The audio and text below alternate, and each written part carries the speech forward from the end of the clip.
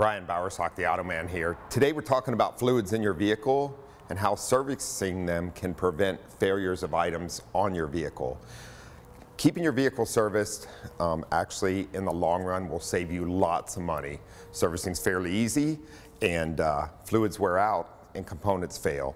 We're going to talk about just a couple here. Number one, we're going to talk about coolant, which is often forgot on a vehicle.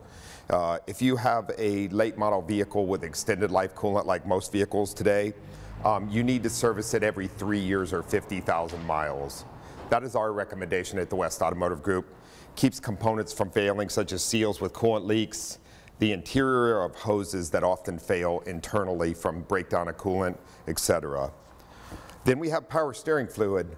In the older days, we didn't replace power steering fluid near as often as we do now, but every 2 years, 24,000 miles prevents rack failures, seal failures, very expensive items on your vehicle for sure.